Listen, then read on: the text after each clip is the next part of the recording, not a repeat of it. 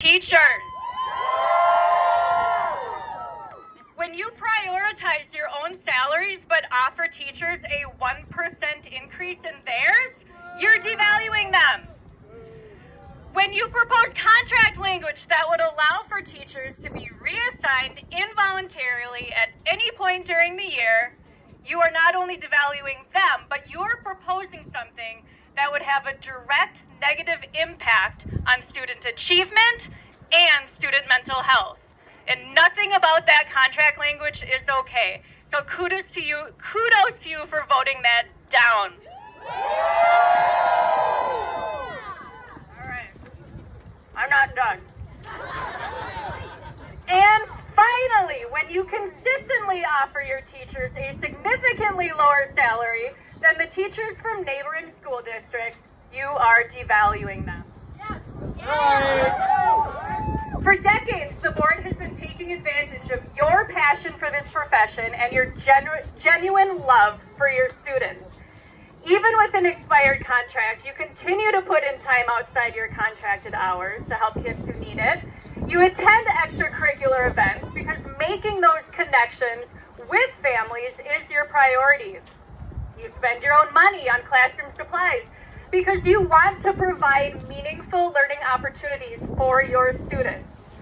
And many of you will continue working for ISC 194 because you're emotionally invested in this community and you don't want to turn your backs on the connections that you've made here.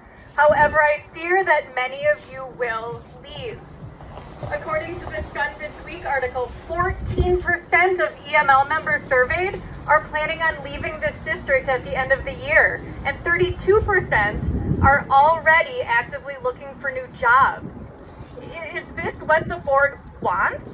Was the plan all along to flush out as many teachers as possible as a means to getting out of this financial disaster that they've gotten themselves into? Because that is also not okay. And then what? What is the plan for filling these vacated positions? High-quality candidates will not be interested in working for a school district with a reputation for devaluing their teachers and paying them less. And believe me, people throughout the metro area are talking. Lakeville will become a place where mediocre teachers end up because they couldn't get a job anywhere else. And without a strong next generation of teachers, Lakeville schools will slide into mediocrity, negatively affecting our community on multiple levels.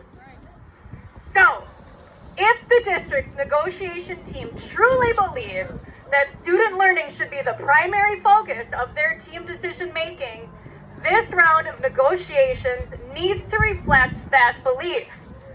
No one has a greater impact on student learning than you, the educators of Lakeville.